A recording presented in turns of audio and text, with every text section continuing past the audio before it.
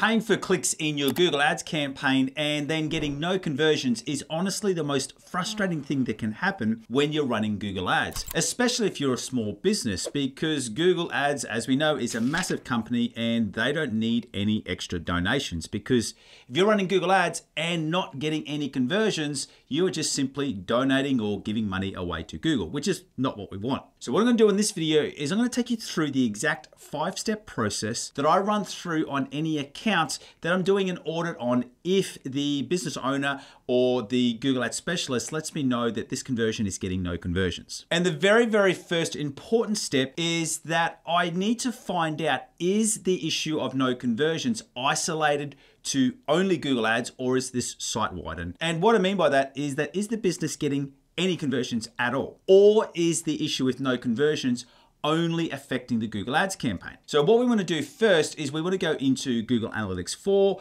or any sort of data reporting system that they have where you can see the conversion tracking across the different sources of traffic. And what we wanted to confirm here is the issue of no conversions. We know it's not converting from Google Ads, but are they just getting no conversions at all? So we can go through and check and see what's happening with any of their social media campaigns. Let's go through and have a look at with any organic traffic or direct traffic that they're getting. And the reason for why we want to know this, because if it is the case that it's only their Google Ads which is not converting, so they're getting no conversions from Google Ads, but they might be getting some great conversions from social media campaigns or their organic listings. If that is the case, we then know the problem will generally lie in their keyword targeting or their ad targeting and their ad creatives. Whereas if they're not getting any conversions at all, we know that the problem is bigger than just Google Ads alone. So not only do we have to go through and have a look at their targeting and their ad copy, but we'd also additionally want to go through and have a look at their landing pages and their offers. So this first step is all about just finding out what we're dealing with. Are we dealing with a problem that only has got to do with Google Ads, or is the problem much bigger than that? So once we've worked that out, the next thing that we want to go through and have a look at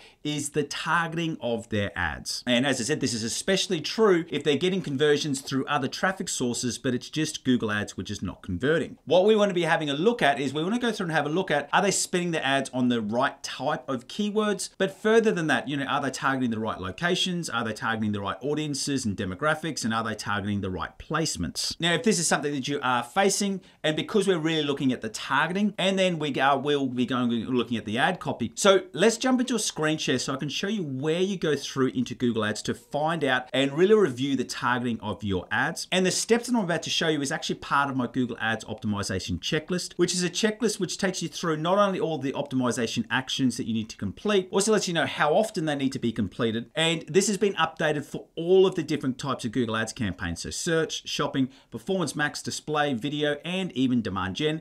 And if you want to get a copy to my Google Ads optimization checklist, just follow that link in the description below. Now, what I'm going to do is I'm going to take you through the process of reviewing your search terms and also your locations. And we'll mainly do this for our search and shopping campaigns. So when you're inside a search campaign, where you want to go is you want to go into your insights and reports and then into your search terms. So the difference between your search terms and your keywords, just in case if you are new to the world of Google Ads, so the keywords are the keywords which you've entered in that you're saying Google target these keywords, whereas the search terms are the actual terms that the user has used that has triggered your ad. So the first thing you want to go through is you want to go down and just really look to see, are there any search terms which are not relevant to your product? Now you'll see that these search terms are blurred out because I've had to keep some privacy for the client. But the main thing that you really want to be looking at is you want to be looking at these search terms and are they relevant to your product or service? So if you see a search term which is not relevant, and you also can go through and have a look at the clicks, impressions, and conversions, and you're seeing that it's not converting and it's not bringing any business, that's when you go through and add it in as a negative keyword. So what you do go through, and you do want to go through and have a look at, let's just have a look. I'll just rank this down by the cost per conversion. And what I'm looking at through here is, I'd start to go through and have a look at it, and you go, am I happy with this conversion metric? Which, yes, we are. There are some others down here where we may go, look, these ones just aren't really relevant. We're spending quite a bit of money on them, and then you can add it in as a negative keyword. In terms of people always ask, how much do you spend? It really comes down to the business. So it really comes down to what the business is spending,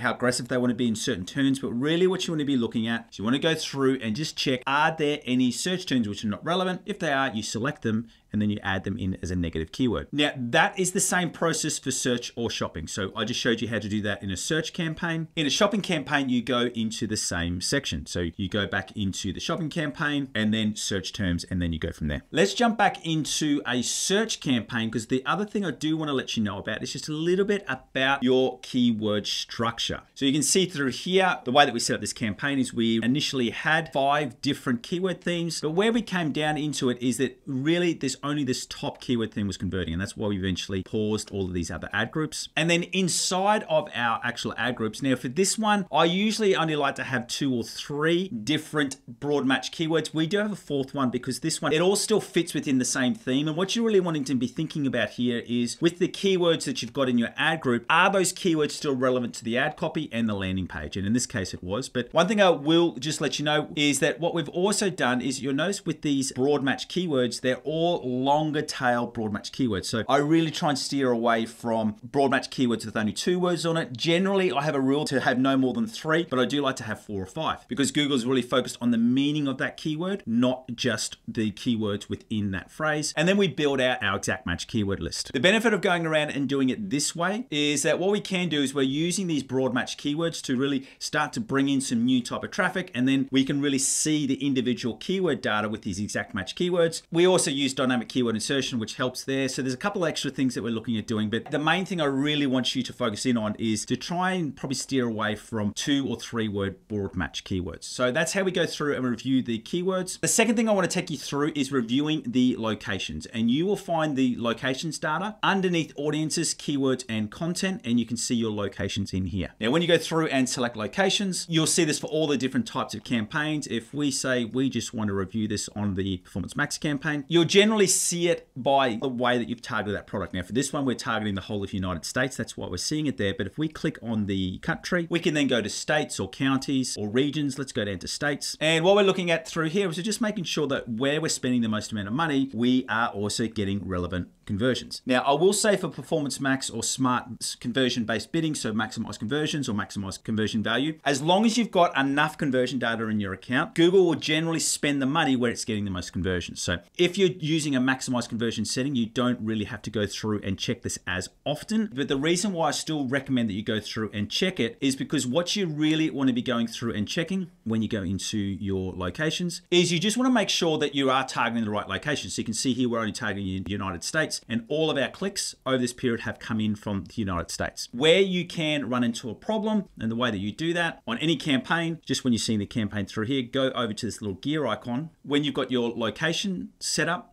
go into location options, and you can see here that we've got it selected as presence only. By default, Google will select it over to presence or interest, and that's where you can run into the problem, especially with conversion-based bidding, where Google will go through and target people outside of your targeted area. Now, you may not want to target people in other countries for shipping or just not being able to provide the service in those areas, so that's why you make sure that you are only on presence. All right, so after you've gone through and really worked out whether this problem is only affecting your Google Ads campaigns or whether it's store-wide or site-wide, you've then gone through and reviewed the targeting of your ads. So looking at the traffic which you're paying for by each of those clicks, you next want to go through and have a look at your ad copy. And this is where a lot of the things can start to fall down. One of the biggest mistakes I do see with ad copy is that people try to get the sale straight away in the ad. The way that you want to be thinking about your ad copy is you want to be moving people along a step, and every step they're getting closer to that conversion action. So for example, they search a keyword, they see your ad. The first step is to get them to click on your ad. So you have to have an engaging ad, but they're not at the sales process yet. Then you want to get them to go to your landing page. You want to get them to be engaged with your heading, engaged with your subheading, and then go down and read more about your products or services. Because the reality is the longer that they spend on your page, it's more likely that they are going to convert. So a big problem that I do see with Google Ads is that people just focus on keyword targeting and then a buy now or call now, where with your ad copy, you want to be more nuanced with that, and you really want to start really giving them reasons in order to further engage with your product or service so that you can get that conversion. When it comes to ad copy, what I generally find is that people just focus on this, and this is what I call what Google likes, where they have a big keyword focus in their ad copy. And there's nothing wrong with having a keyword focus in your ad copy. In fact, it's something that you do want to have. And the reason for that is because it does help with your click-through ratio, because you want people to see the exact term or a very similar term to what they've actually searched in your ad copy. So if you're advertising a service about air conditioning cleaning, you want them to see just not the word air conditioning, but you want them to see the word air conditioning cleaning. It really affirms to them that your ad is relevant to their search inquiry. But unfortunately, if you only focus on what Google likes, you will generally get the click, but you won't get the conversion. And this is where a lot of ad copy falls down, is that you need to have a strong call to action. And I'm going to give you some further details about this, but too many people just think a strong call to action is buy now or we've got a sale on now. You need to get more specific than that. And the way that I want you to frame this is thinking about saying things that your competitors can't or won't say. We will explain that a little bit further, because the second thing you also want to do is you want to be making sure that you're using emotional triggers. And this could be anything from fear of missing out, so a limited time sale. If you can actually get some curiosity or even make them laugh, you really want to be pulling on those emotional triggers, remembering that people make a purchase because they're wanting to either avoid pain or there's something that they want to obtain. So it's really that pain or desire which you're wanting to really highlight in your ads. What I want you to think about with your ad copy is that you're wanting to do two things. Firstly, you are wanting to grab their attention, but you're also wanting to prepare them for what you want them to do next when they actually get to your website. What I've always found with my best performing ads, it really comes down to this. They say something that competitors can't say, and they also avoid generic terms like we're number one or save now. A big golden rule of mine when it comes to writing ad copy for Google Ads is I never just want to use those terms of number one carpet cleaning service or number one travel agent or we're number one or we're the best. What you want to be using, as I said before, you want to say something that other people can't say, or you want to say something they are not saying. So let's firstly focus on say something that people can't say. So what you really want to dive into here is if you're writing the Google Ads for your own business, you should acutely know what is the one thing that makes your service or your product unique to other people. Or if you're a Google Ads specialist or a digital agency, rather than just, writing generic ad copy, you really want to spend some important time really questioning the customer or the client on what makes your product unique. And really asking those questions, why should we choose your service versus your competitors? And you want to start conveying that into your ad copy. Some great examples I've had of this is that we had a client, they were first to the market, then a whole heap of cheaper imitations came in. And the way that we combated that is that in their ad copy, we pointed out, because this was a safety product that involved children's hearing, we made it very, very clear that this was the only product, and it's still the only product on the market that meets both the EU and the USA hearing standards. So that was a clear difference between them and their competitors. Now, if you're running a local service like waste renewal or plumbing, and there may not be a large range of differences in terms of prices, or you may not be able to prove a higher level of service quality, what I've really found works well is to individualize the service. So a great way of doing that is using your name in the ad copy. So rather than just a call now, it could be something like call Jason now or call Sally now, whatever that message needs to be. So when it comes to your ad copy, it's not just about getting the click, it's about inviting them to engage further with your business, because the longer we can keep them on your landing page or the more aligned we can get them with your message, there's a lot greater chance that they are going to convert. And obviously underlying all of that, you always want to be making sure that you're running active ad copy split tests to find out which messaging works best for your business. So now that we've reviewed their targeting, we've also reviewed the ad copy, the next part comes to the landing page. And what you really want to make sure is as soon as they land on that landing page, you want to make sure that it's highly relevant to their initial search. And this is all about thinking about the customer's journey. They may have never heard of your brand, but they've completed a search, they've seen your ad, and then they've landed on your initial landing page. And you want to make sure that is as highly relevant as possible to their initial search query. In many cases, you won't be sending people to your homepage. What you want to be thinking about is you want to be making sure that the page they're getting on is going to really reassure them that they are in the right place, that they are in the right part of the big wild internet that is going to be specific to their current needs. Now, an Australian-based user testing company called Testmate has done well over 10,000 real-life user test cases looking at landing pages, studying the journey from a user coming in from a paid ad down into an individual landing page. And they were able to whittle it down to 5 core elements that your landing page needs in order to be considered a high converting landing page. Once again, this is all backed by user testing data. And the first one is that as soon as they land on that page, you need to have a real clear messaging of what it is you're selling or what problem you solve, what your service is. And I don't know if you've ever experienced this before. You go onto a website and you're just lost. You're like, I have no idea what I'm doing here and I don't know what this company is trying to sell me. So remembering, going back to that user's initial search query, you want to make it really, really clear that they're in the right place and you're really kind of helping them really understand that, hey, you're in the right place. We can help with your problem. Second thing, just simple design and something that is a clean design. Now, some people go over the top with their websites. What I want you to think about here is it just needs to be something that is not too messy. And what I mean by that is that many times when it comes to landing pages, less is more. You do need to give the core amounts of data that you need, but you want to have one core theme. You don't want to give them 3 different conversion options. You want to have a really clear process. Remember,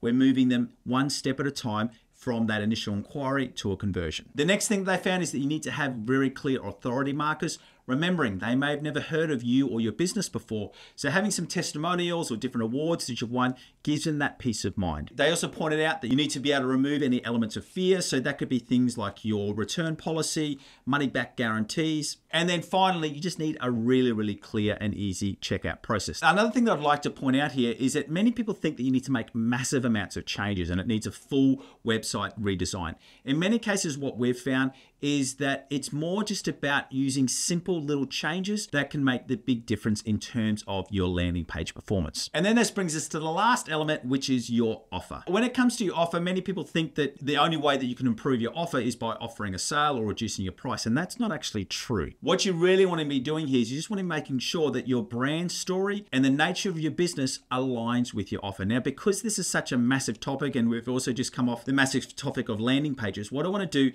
is to help you extra, I'm going to let you know where you can watch some extra interviews that I've had with industry experts that talk about these 2 issues. So thank you for joining me. My name is Aaron Young from Define Digital Academy. Remember, if you want to get access to my Google Ads optimization checklist, follow that link in the description below. But right now, if you want to continue the learning and see an interview that I did with Isaac from Adventure Media, where we talk about your ad copy messaging and really moving people through the story process and really talking about storytelling within your ad copy, go through and watch this video right here. Or if you'd like to see some extra information about that user testing data on how you can improve your landing pages, go through and watch this interview with Richard from Testmate right here. Thanks again. See you next time.